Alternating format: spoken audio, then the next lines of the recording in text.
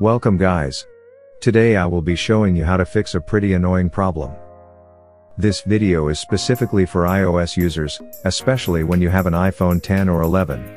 Since you don't have a home button anymore, you have this home bar, and basically whenever you're playing, your home bar as well as notifications center and control panel is active. And if you're a claw player, doesn't matter if you're a 3 or 4 or maybe a 6-finger claw player, and some of your buttons is very near to the top part of your screen.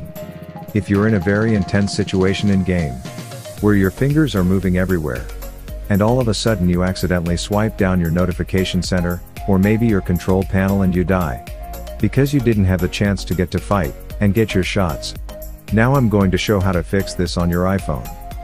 First, you go to your settings. Then go to accessibility.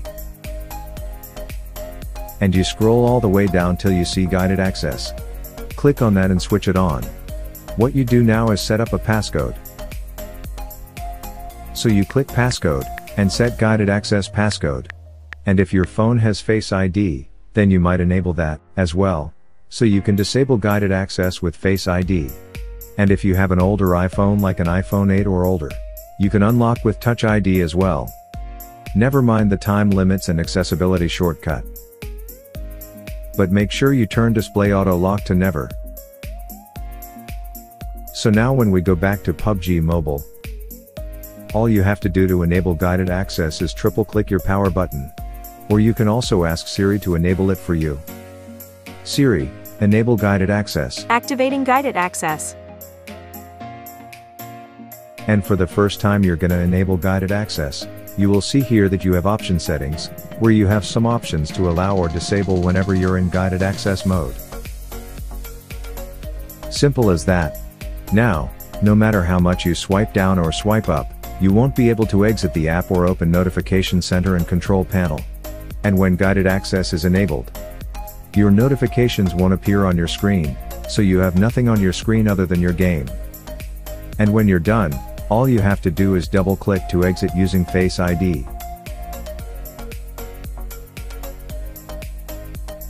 Or triple-click to type in the passcode you set to end guided access. Simple as that. So that's basically it. Once you have this enabled, you won't have to worry about accidentally opening Notifications Center or the control panel in the middle of the game. Let me know in the comments below if this has been a problem to you, because this guided access was a huge lifesaver for me. That's all I got for this video. Thank you so much for watching. Leave a like and subscribe if you learned something from this video. Want to achieve zero recoil? Check out my full tutorial and sensitivity on how to get zero recoil like AIMBOT.